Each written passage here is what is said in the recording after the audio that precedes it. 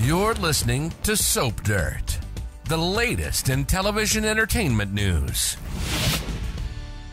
Hey there, Y&R fans. It is Belinda from Soap Dirt, and I have a special New Year's Eve edition for you. We are doing kind of a 2023 wrap-up, and today I'm going to talk to you about the best and worst couples in Genoa City in 2023. I've got the 5 best and the 5 worst, and I cannot wait to read your comments, whether you agree, disagree, think that there should be other people on there. I look forward to all your comments. I love it. All right, be sure to reach down, click that subscribe button if you haven't already, and let's dig in. We're going to start with the best couples. I'm going to rate number 5, 4, 3, 2, 1, and number 1 is the best couple of the year. All right, on my list of best couples, you may be a little surprised about this one, but I have for number 5, Phyllis Summers and Jeremy Stark. The reason I have them on there, well, first, I love Jeremy Stark. He was such a silver fox. He had so much potential. He was just a really good villain. And I think he and Phyllis really could have been great if he had stuck around. Of course, the plot they got into was really messy and they never really got to play those notes, but I thought they were almost a perfect pairing. They are schemers, they do revenge, they like to plot against people, they're age appropriate for each other, they're both very attractive. I felt their chemistry, up until the time he tried to kill her and then she killed him. But, they say it's a thin line between love and hate, maybe between affection and murder as well. But for me, they were my number 5 favorite couple for the year. My number 4 favorite couple, I think might polarize some people. You may disagree strongly because a lot of you guys think there's still scheming going on. I don't. So my number 4 best couple, Diane Jenkins and Jack Abbott.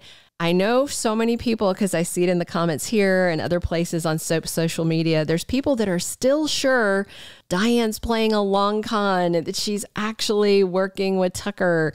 There is nothing to indicate that other than some cheap tabloid sites writing lies for clicks. It's just not there.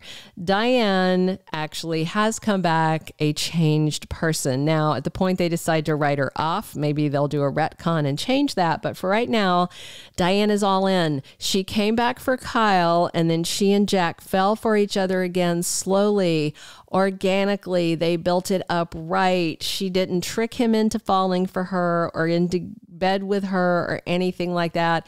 He fought it, and then they both fell, and then they've gotten married. They're very sweet. I enjoy seeing them together. I don't enjoy seeing them together in bed, and I don't need Y&R to keep giving us sex scenes with them. But aside from that, they are my number 4 best couple for the year. Number 3 on my list is Nikki Newman and Victor Newman.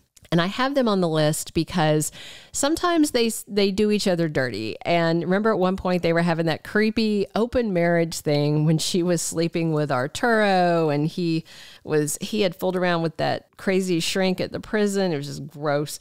Anyway, but for all of this year, I feel like Nikki and Victor have been on the same page. I feel like they have shown a lot of love and a lot of endurance as a couple. She's fallen off the wagon. He's very concerned about her. He has vowed to make anybody pay that hurts her. And I just feel like they had a really solid year together as a very loving, mature couple. And I appreciate they didn't give us sex scenes of them. And I love them. And that's why they are my number 3 best couple. Number 2, best couple for the year for me, Chelsea Lawson and Billy Abbott. Ever since he literally pulled her off the ledge during her mental health crisis, I have been enjoying them together. And of course, they have that messy backstory where back in, was it like Myanmar, where she drugged him and slept with him, and then she turned up pregnant. And the whole thing came out this year about her being Johnny's biological mother. They've had so much good material. And I also like, although he pulled her off the ledge, I feel like she has talked him off ledges all year long too, because he starts to get into these spirals where he wants to go dark and that whole gambling addiction side of him comes out, and Chelsea recognizes him doing these things. She calls him out. He appreciates it. He backs down. They are functioning so well together as a couple. They have great chemistry. They're very sweet. I want to see them get married in 2024. I don't know about you guys. They don't need to have any more kids, or they could. That's fine. But I do love them together, and that's why they're my number 2 couple. My number 1 couple for the year, if you listen here regularly, you can probably already guess it. It's Adam Newman and Sally Spectra. And I am so happy that they are reunited just in time for the holidays. Although with Claire and Jordan sucking up all the airtime, we haven't seen a lot of them. We've seen a lot more of Danny and Cricket than I want to, but not nearly enough of Adam and Sally. Now that Sally has ditched Nick Newman, her ill-fated rebound, and she's back with Adam, they're all in. They're so sweet together. They have the best chemistry. I feel like they're a very good match personality-wise. And I really hope that she gets pregnant in 2024 and we get a rainbow baby after their devastating loss. Love them. All right. Worst couples. Again, we're going to go 5, 4, 3, 2, 1. And the top one is the worst couple of 2023 to me. Number 5, Chance Chancellor and Sharon Newman. I'm not going to go into the age thing because I know that triggers a lot of you guys. It's not even that. It's the fact that they have not constructed a romance for them. This is the entirety of their romance. Them talking over coffee at the coffee shop, them being out to dinner maybe twice, them banging once in the stock room at Crimson Lights, and an occasional kiss. That's it. This is not an epic romance. It's not a great romance. It's not even a romance to defend. And that's why Summer is encroaching on it. I just feel like Chance and Sharon, like we've been told they're a couple, but we haven't been shown that they are a couple. There's no romance. There's no affection. There's not a lot of storyline there, yet we're supposed to view them as a couple. That's why they're my number 5 worst couple. Number 4 worst, Victoria Newman and Nate Hastings. Nate is extremely hot. I know why Victoria wants him in the sack, but boy, can he be toxic. And as for Victoria, you look up toxic in the dictionary and there is a glossy color photo of her. She has been horrible. She, as far as I'm concerned, just from an HR standpoint, she sexually harassed him into bed while he was with another woman, and he let it happen. He wanted the power. He wanted everything Victoria was offering. So he cheated. And it was just, they started out so icky.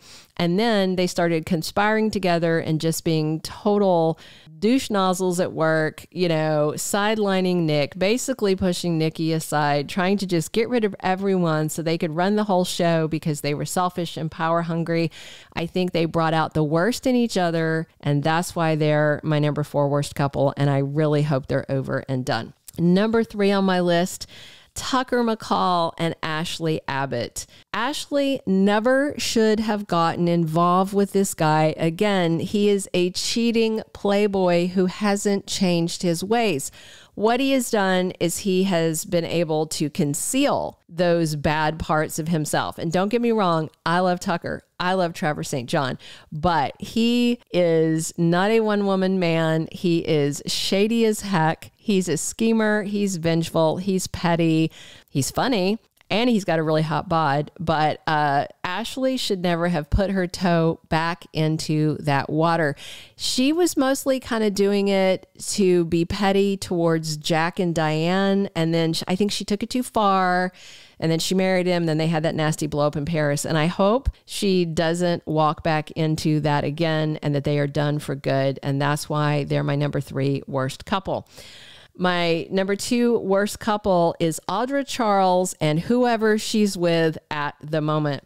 Audra is gorgeous. Zuleika Silver is so beautiful. Like, she's almost hard to look at. It's like looking at the sun. She's so beautiful. She has an amazing body.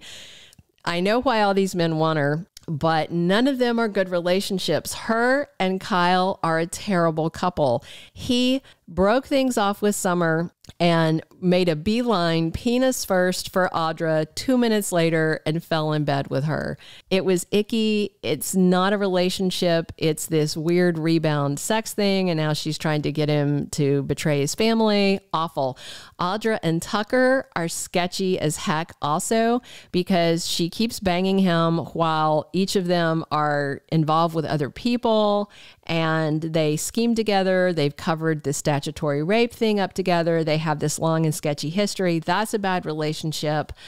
Audra is also trying to hook up with Nate and has been trying to for a while. If she does, that's going to be a bad couple. Just whoever Audra has in her bed with her, it's just a mess because she seems incapable of love and disinterested in love. So whoever she's with, it's going to be a really bad thing.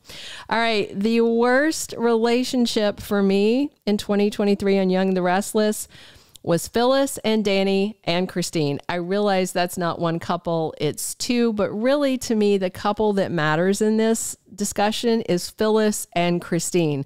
I think Danny is just a chew toy they are fighting over, and the couple in question is Phyllis Summers and her intense dislike of the bug, aka Cricket, aka Christine Williams. I don't think Phyllis would be kissing Danny or remotely interested in him if Christine didn't want him. She doesn't want Christine to have him. That's it. And Phyllis and Danny, you know, they have nothing but horrors in their past. She drugged him, she raped him, she lied and said she was pregnant with his child when she wasn't. She tricked him into marrying her. She kept the lie going for a long time. It was just so awful. And now she's trying to like make a play for him. Christine and Danny actually had a legit romance way back in the day. She chose Paul. Now she and Paul are over, and that breakup was ridiculous. The way that they had Paul walking out on her, which he wouldn't have done, but they feel free because they're not planning on bringing Doug Davidson back. So for all those reasons, Phyllis and Danny and Christine and Phyllis and Christine, that's my worst couple of 2023 on Young and the Restless. Definitely drop your comments below. I can't wait to read them, whether you agree or disagree. Be sure to click subscribe if you haven't already, and come back soon because I'm here talking Young and the Restless with you 7 days a week. As always, this has been Belinda from Soap Dirt. Thanks for tuning in. Thank you for being a loyal listener. Follow us wherever you get your podcast, because you don't want to miss the next episode. Soap Dirt is on all the major podcast platforms, including Apple Podcast, Spotify, iHeartRadio, and more.